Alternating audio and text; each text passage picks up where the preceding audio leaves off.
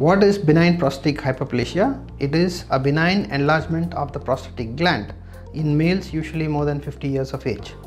So the prostate gland is in the outlet of the bladder and is required for the sexual function, that is maturation of the sperms.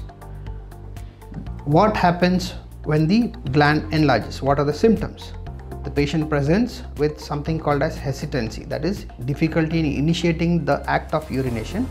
He will have a slow stream, he will have a sense of incomplete voiding, he may have what is called as urgency, and he may have increased frequency of urination, getting up more commonly in the night, and then leading ultimately to sometimes urgency incontinence, where the patient is unable to hold urine and he leaks in his pants.